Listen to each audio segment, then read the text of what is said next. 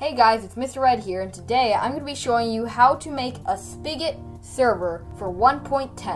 1.10, as I'm recording this, was released like a week ago, and recently they made a Spigot version for 1.10. I'm going to showing you how to set that up. Now, to make it simpler, I have a link to download this folder right here, which has pretty much everything you need to set it up. And just before I dive into this, I want to say that if you do not know what Spigot is, basically it's just a normal Minecraft server, except you've got plugins. And these plugins are basically like mods, except for servers.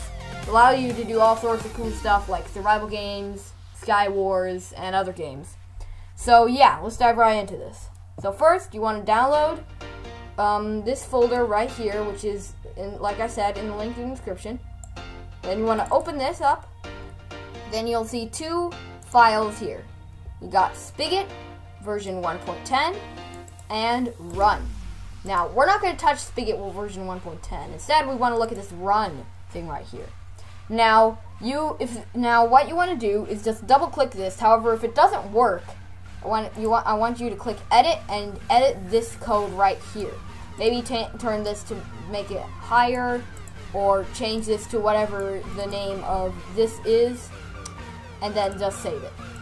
Once you've got that saved, you want to double click the run, and then it should open up this. After it loads all the libraries, which this actually takes quite a long time, in the middle of it, it should actually do this, which basically you have to agree to this EULA thing. So you want to open the EULA, you want to change it from false to true, then save it. And then after that, you want to double click run again, and it should create all the folders and files you need to get your server running. You got your logs, you got your plugins, which will be where you put all the plugins, your world, your nether in the end. You got some more stuff here. As you can see, it's still preparing. Not quite done with the world. This shouldn't take too long. Once it's done though, you should be able to connect to the server by just opening up Minecraft. In fact, I'm going to do that while it's doing this right here. So I'm just going to open up Minecraft really quick here. There we go. Version 1.10. As you can see, that was 1.10. Alright, looks like it's done. So now my server is ready. So all I have to do from this point is just go to multiplayer, just do add server, Minecraft server. We're going to do localhost. Now this will do the host on your computer. If you want to give your friends your IP address in order for them to connect, but just for yourself, just use localhost. Click done. Then you want to click the play button, and you should be logging on right now. And as you can see, I'm in the game.